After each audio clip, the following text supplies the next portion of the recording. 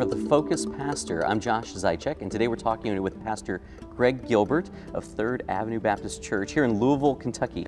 And we're talking about the gospel and the mission of the church.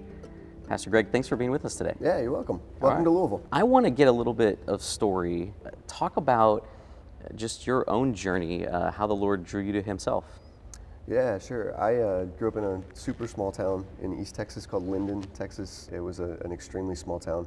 Christian family, mom and dad were and are wonderful Christians and took me to church every time the doors were open. So I heard the gospel growing up over and over again. I was converted in a revival meeting back when I was 9 years old. I walked down the aisle and the Lord changed my heart that night through the preaching of the word. Grew up in the youth group, and so I grew as a Christian in those days. Eventually, after high school, went to Connecticut, to Yale University, where I sort of learned how to defend my faith, I guess, in a way that I'd never had to before. And so that was a pretty formative experience. What did that even look like on the campus of Yale as a conservative Christian? Man. The first time I visited the campus, we went for a visit during my senior year, and I found myself at this coffee shop with it was 3 different Jewish people and me sitting at this coffee shop. And so we ended up having just an amazing conversation about Jesus as the Messiah, the Old Testament.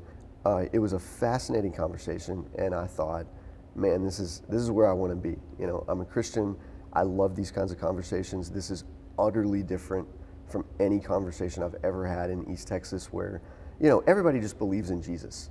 Whereas at Yale, it became really clear to me that, oh, this is a whole other thing.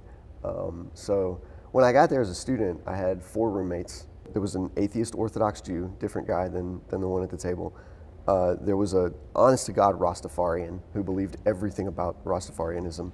There was another guy who wanted to be an economist.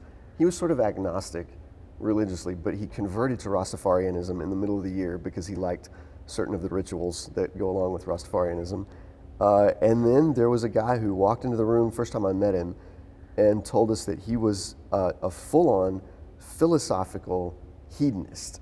And so he was here to maximize his physical pleasure, and we all better just get ready for that. You can imagine the conversations late at night that went on between me, atheist Orthodox Jew, Rastafarian convert, and full-on philosophical hedonist. They were just wild. At some point during that time at Yale, that's when the Lord started to sort of work on my heart to give me a desire for ministry. I've been here for, 12 years now as senior pastor of 3rd Avenue.